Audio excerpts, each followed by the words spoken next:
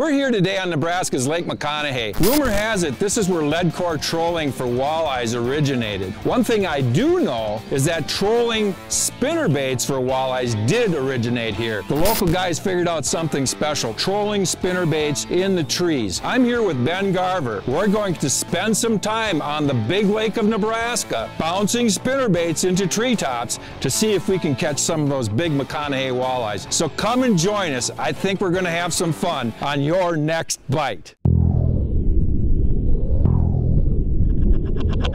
Just looking for the next bite, next bite, next bite, next bite. Just looking for the next bite.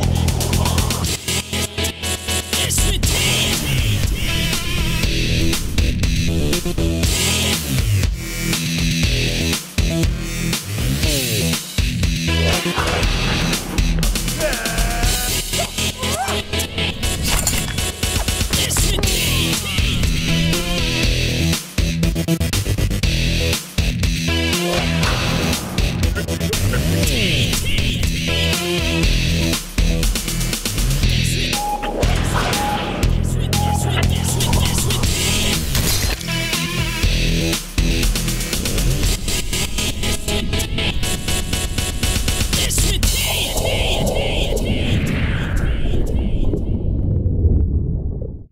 Bass baits and walleyes may seem like oil and water. I was on at 225 on that one. I was really pounding hard at like 235, so I just brought it up a little bit. But when it comes to using structure to elicit a reactionary bite, well, maybe tickling the tops of them trees a little more than burying them in. It's hard to tell. I think sometimes these fish reaction strike so much, you know, they just see that thing bouncing around in those branches. Nothing is being lost in the translation here on the huge reservoir of Lake McConaughy on the western plains of Nebraska.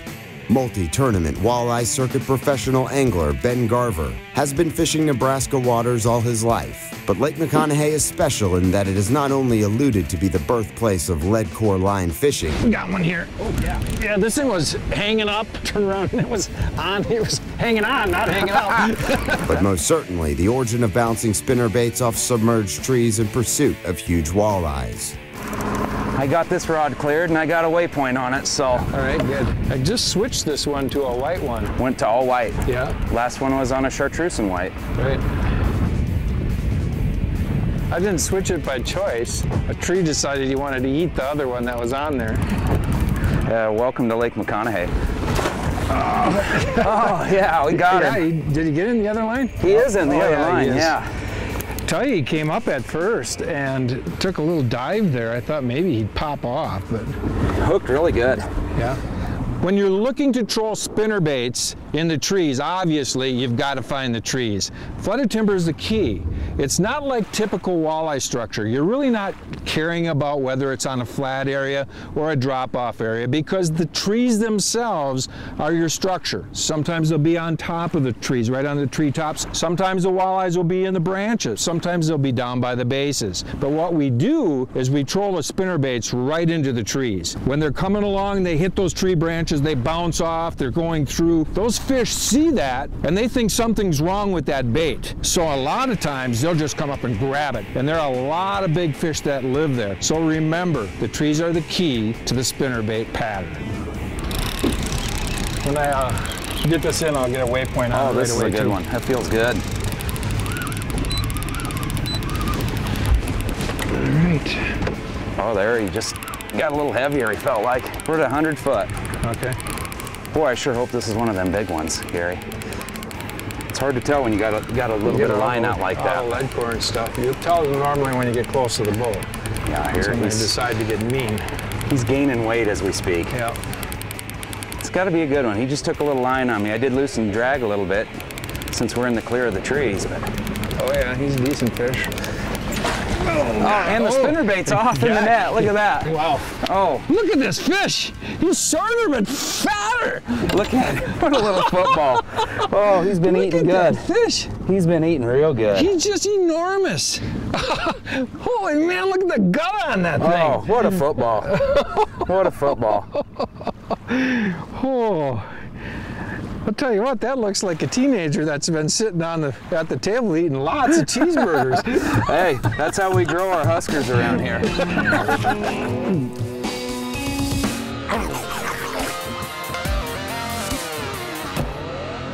we're trolling spinnerbaits in the trees, I watch my electronics almost non-stop. I got a couple screenshots here on the Lowrance unit where I can show you some prime examples of the perfect trees we're looking for spinnerbaits. In this first example, we got some trees that you can see on the down scan. You can also see them in your traditional 2D sonar as well. You can pick out the fish on the traditional sonar, and as well as looking at the down scan, you can see some of them fish in there. There's also a ball of bait fish in there as well. Really nice thing to have when you're looking for perfect trees. In this second shot, the down scan again shows some perfect trees. We got some really nice fish marks that show up in that down scan, and you can see them in the traditional sonar as well. There's also some bait fish in there. It's exactly what I'm looking for when I'm trolling spinnerbaits in the trees. The next bite is brought to you by Mercury, #1 on the water. AmSoil, performance for serious adventure. Tracker Boats, fish the finest. Bass Pro Shops, your adventure starts here. Berkeley, catch more fish. And Motor Guide, trolling motors engineered for anglers. Closed captioning for the next bite is provided by PowerPole, the ultimate in shallow water anchors.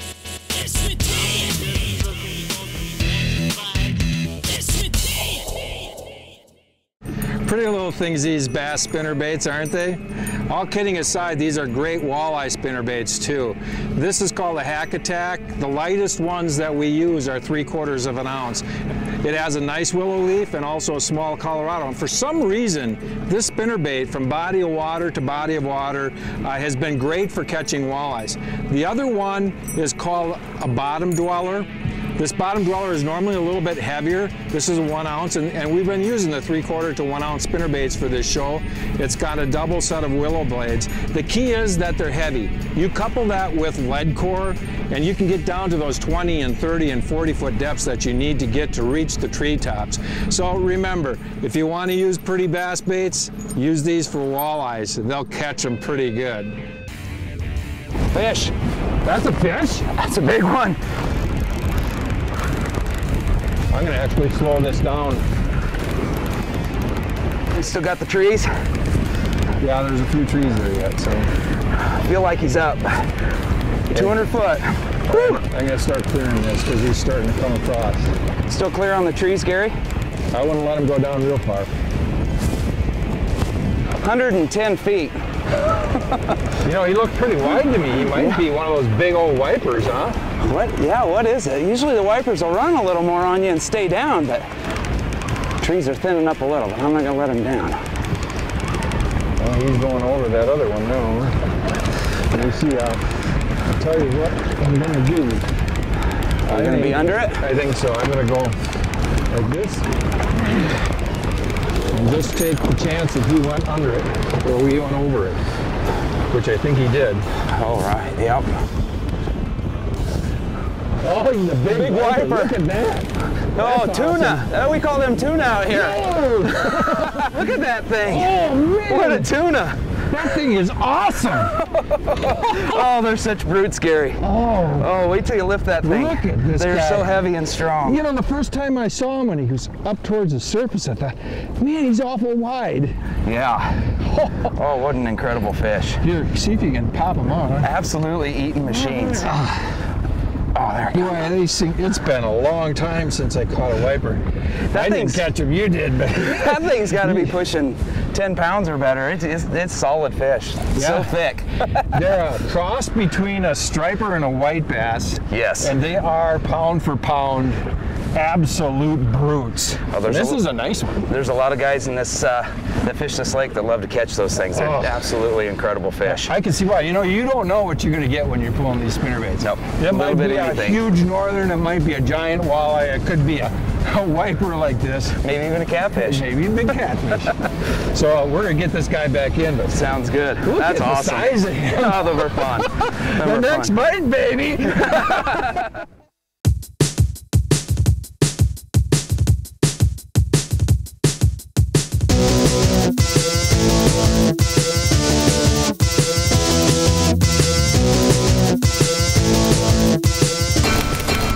The Real Deal, real fishing information from real fishing experts, presented by AmSoil.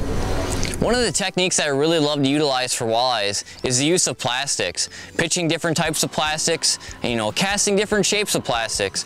And one thing that Berkley has done is came up with a new lineup of plastics this year. It's called the Pro Series. Now, I'm a very big, firm believer in plastics. I've had a lot of success in the last few years in the tournament fishing and even won a championship last year utilizing power bait plastics. And one of the new shapes is this new Pro Shad. Looks like a shad, looks like a minnow, but the one thing that really gets me going is this new tail. This segmented tail has very lifelike action, just like a baitfish would swimming through the water. But one thing to keep in mind that this is just not your ordinary plastic. This is power bait, which is a scent impregnated plastic. So when fish bite, they hold on a lot longer because they taste something. A couple different ways that I like to use this plastic is the first, a straight retrieve. I'll cast this bait out there, just swim it with a nice slow and steady retrieve. You don't need to always imply a lot of action to this bait because it already looks so natural. So I just simply work it through the water. A lot of times halfway through my retrieve, I'll let that bait sink to the bottom, reassure that I'm in that strike zone. Very key when you're working break lines and weed edges. That tail's just kicking back and forth, so natural. There's almost nothing else you need to do to this bait. So the next way I like to work this bait is a little bit more erratic. This is when I like to use it when the water temperature is a little bit warmer, the fish are a little bit more aggressive. I'll simply cast this bait out, watch my line as it settles to the bottom, and I'll just simply hop it up a foot and a half, let it return to bottom and do it again. That bait's falling to bottom, I snap it up real fast. That paddle tail action creates a lot of vibration as it darts up, but it actually swims its way back down to the bottom, just like a dying bait fish would. This is a lot of time when you're gonna get your strikes, is when that bait is returning to the bottom. So this is one of the 4 new Pro Series line of baits. This is the Pro Shad. It flat out catches fish. This is a good fish. That's a good one. Look at that thing. As often the case, big water can mean big waves. You gotta have your sea legs on. Yeah, it's bouncing around. Although this treetop trolling bite doesn't have much to do in the way of contours, in all of this wind, boat control is still a huge consideration for keeping things both fun and safe. When I'm trolling spinnerbaits, I need to really count on my boat control to keep me out of trouble. And to do that, I like to set the speed on the kicker motor, and for steering, I use the Motor Guide trolling motor and the key fob. I can put the heading lock on, and I can count on this trolling motor pulling me straight ahead if the wind's gonna blow me. If I need to jump up and grab a rod because it's snagged up, I need to grab a rod to fight a fish, I can count on the boat going straight. A lot of things get hectic when you're spinnerbait fishing, and you need to count on that trolling motor to keep you out of trouble.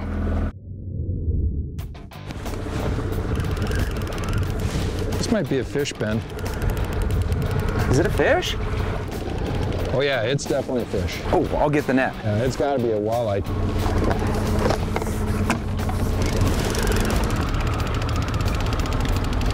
Oh yeah. Oh, got him, huh? Oh, he's off. He came off right away too. He's off. I looked away for a second, and it came back and it was kind of hanging there, and I was like, what is going on? And I reeled it for like 20 feet and no movement at all. All of a sudden, yeah, then you could tell it was. Just not really real aggressive. This one wasn't. He didn't bite easy, like, yeah. He didn't bite like a typical spinnerbait fish, He just, I didn't see him hit it initially. He was more like a crankbait fish. He was just all of a sudden he was there. He's a healthy little guy. Yeah, he's a fat little bugger. When you're fishing the trees, you've got to have the right equipment. This isn't like normal trolling. It's a whole different ball game. You've got to have really stout equipment. I like to use the 10-foot walleye angler rods. The reason for that is they've got a really stiff backbone for hauling those bigger fish right up out of the trees, but yet this tip is quite soft, and it needs to be for fighting those fish when they make those runs. Coupled with a nice line counter reel, I have 18-pound test lead core and a 15-pound fluorocarbon leader. It's probably, I don't know, 12 to 18 feet long. That'll give you the muscle to get these fish. Now, when you get a bite and you grab this rod out of the rod holder, the first thing you do is reel down on that fish and pull it hard up out of the trees.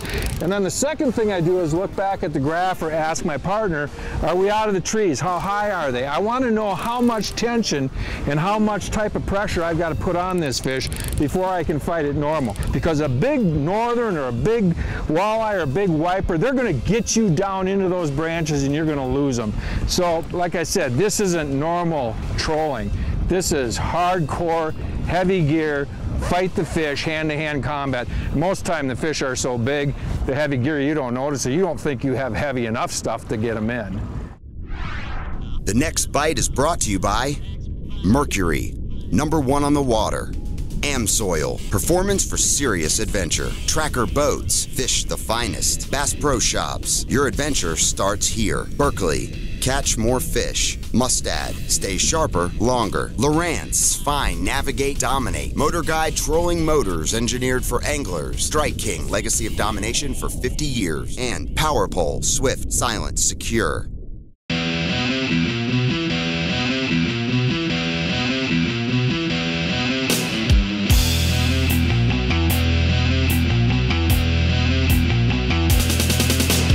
Hot topics, leading information, and tackle and techniques to make you a better angler. Presented by Mercury.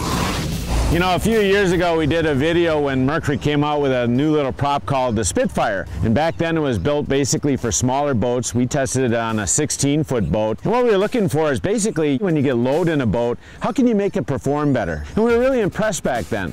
Well, just recently, Mercury came out with a new Spitfire prop called the Spitfire X7. And it's basically the same kind of design with the blades and the cupping, but it's built for bigger engines, all the way from a 75 up to a 115 like we've got on this boat. So what I decided to do is quick change out the standard prop that comes with this engine and try out this new Spitfire in a bunch of different situations.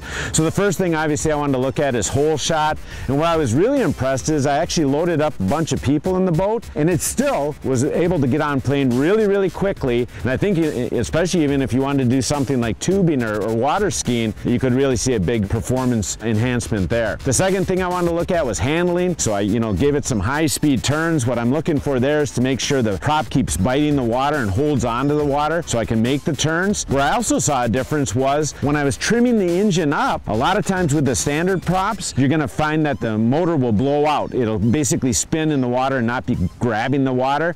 With this, I was able to trim up much further, still grab the water, and that leads to that final thing. It gives you more top-end speed. So if you're looking to increase the performance of your mid-sized boat, and again, you're running a 75 to a 115, you might look at the Spitfire to give you that acceleration, that handling, and that top-end speed that you're looking for. Losing a few spinnerbaits exploring and trolling the tops of submerged trees is just a fact of fishing. I just lost him. No way. Are you kidding me? However, when it comes to reeling down hard on a big Lake McConaughy walleye, That was tight, almost Al Capone me. Burn your fingerprints right off your thumbs if you're not careful. to pull it up and out of the trees, or even a monster wiper, the last thing you'd want after all your hard work is losing a bait, let alone that big fish you've been searching and battling for to a weak connection in your line. I want to show you a really cool knot for lead core trolling. It works for tying your leader to your lead core line. First, you're going to start by removing a section of the lead from the Dacron sheath. I'm going to pull about a good 5 to 6 inch section of lead out of there. I remove that, and then I'm going to slide my fingers down the Dacron sheath where the lead is still in there. You don't want to run down that line. You don't want to tighten up that Dacron sheath where you remove the lead. I'm then going to take my leader line. Today this happens to be 15-pound fluorocarbon, and I'm going to run that fluorocarbon right down the center of that Dacron where I removed that lead from. You get it started, and you're going to slide it all the way in to try to hit the lead that's still left inside the Dacron sheath. So you can get about 5 or 6 inches of that in there. Once you get that in there, simply tie an overhand knot. You're going to tighten that knot down, back on the Dacron, right at the end. Ties a good strong knot. I'll tie a second knot then, an inch or two down from the first knot, and that should be all you ever need. Good strong knot. After relentless searching, marking and catching a great mix of walleyes and wipers, Bite! what starts out as the subtlest of bites quickly gives rise to the possibility of being that bite that Gary and Ben have been hoping to be able to get a chance at. Fish? Oh yeah, it's definitely a fish. One of the trophy-sized walleyes that they both know to be lurking amongst the submerged forest deep beneath Lake McConaughy.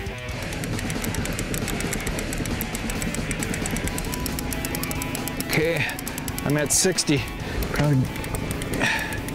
He does not want to come Oh, up. I'm liking this. Oh, that's a nice fish. Real nice fish. I start bringing him when I can see his head up. Yeah, all Yes. right. Oh, man, look at that fish. Oh my gosh, that's the Lake Mac hack attack right there. Oh my goodness, Gary. Wow.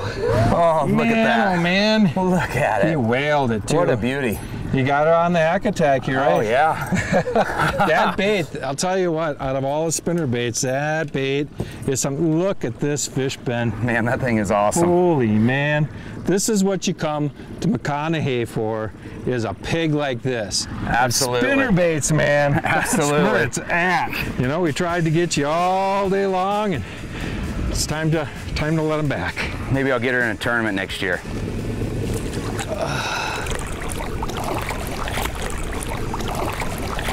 This has been an amazing trip, and with wind, and then a little bit of rain and clouds and sun, and then gets calm, and it just had a great time the whole time, bashing spinner baits into trees, and then end up with a giant like that. I think that's why I have neck problems, is because my whole life I've spent going. Doom, doom, doom, doom, doom, doom, doom, doom, doom, doom, doom. Once you have both of them in there, that's a great. Oh no, it was a perfect tip. Who nicked that line? That was a great tip. Failure. Right over there. There it is. You know, the first thing that you look for when you're fishing these spinner baits, I knew that was coming, that's why. The Next Bite would like to thank Otter Creek Lodge and Nebraska walleye guide Ben Garver. For more information on Ben and his guide service, visit www.nebraskawalleyeguide.com.